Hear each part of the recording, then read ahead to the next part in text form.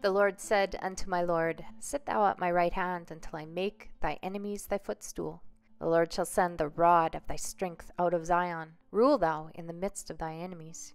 Thy people shall be willing in the day of thy power, in the beauties of holiness from the womb of the morning. Thou hast the dew of thy youth.